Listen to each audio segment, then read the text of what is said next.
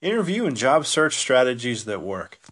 A couple individuals have relatives overseas, and they ask me, "Hey, could you, talk about um, how would somebody get overseas to the States, basically, right?" For instance, they ask, they have a student, they know a person who goes to college and wants to work in the States. So I'll tell you how that works. That's a J1 visa is what it is, right? Okay, so let's talk about that a little bit. So the J1 is like a temporary work visa, basically, right? So how it works is students in, like, say, the junior or senior year of college, they'll apply and come to the States and work, whatever field they're in. For instance, let's say they work as a chef. They're going to culinary school, right? Overseas somewhere.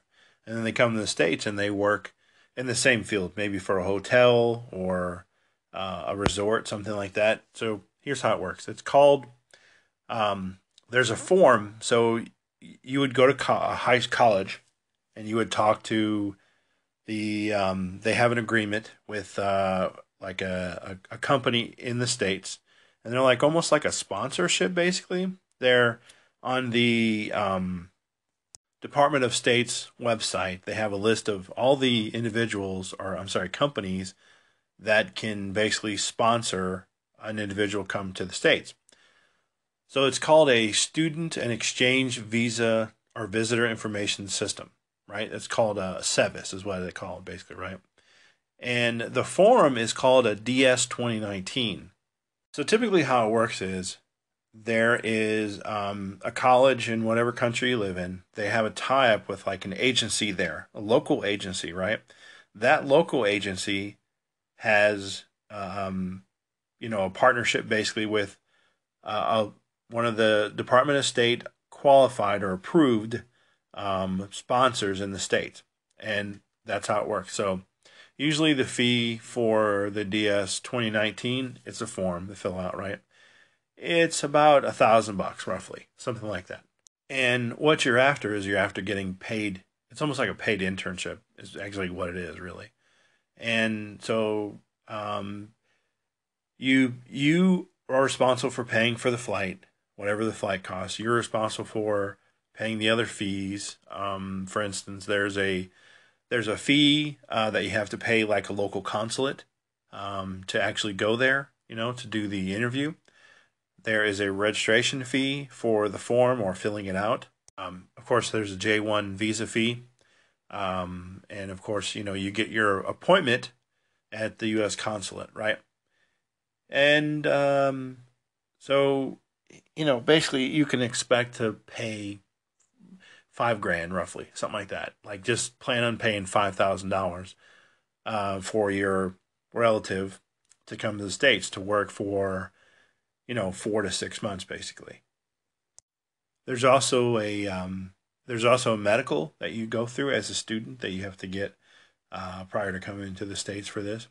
So what the DS 219 form looks like, basically, it has like your name, country of birth, citizenship, your the primary state of site of authority. That's where you're going. That's who the company is. Like in New York, there's one company I can't think of top of my head the name, but they're going to be the ones that's going to sponsor you essentially. So the 2019 is going to have that name of the sponsorship in the states, wherever they are. So when you get to the states, you can apply for a Social Security number, basically, right? Social Security number, and you need that to pay taxes because even though you're from a foreign country, you come here, you pay taxes. So you have to pay taxes on the income that you earn. Um, so this is kind of an advantage to you, right? Basically. So let's just say you come here to the States and you have a Social Security number. Well, you can then get a bank and you can get other things. You can probably start a business if you desire to do that. And just kind of establish yourself in the States, even though you're only here 4 to 6 months, and kind of set it up to where you plan on coming back to work or to visit, let's say, right? So you have some business or some reason that you come back to the States, essentially.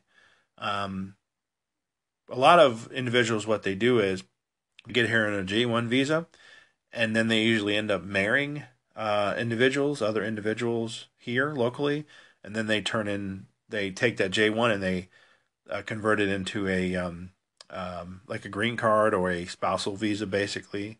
And there's a fee, of course, involved in that. I will say that the one thing that when you get here from another country, and then um, you come here and you're here for 4 to 6 months or whatnot, right? What, how do you get a job here, or how do you get a job after, right? You go back to your home country and then you want to come back. That's usually how it works. So while you're here, you for a job. Like I talk about in this thing, IT, for instance, let's say you come here to be a chef, whatever, right? And you know that your skill set here is may or may not be what employers are looking for, or may or may not be how to get here, basically. Let's say, for instance, a programmer. A programmer is high in demand, basically, right? A lot of companies like Google, Facebook, want to hire people from overseas to come here to work. So if that's what you want to do, that's the field to get into. So, for instance, you come here and you work. Take a weekend.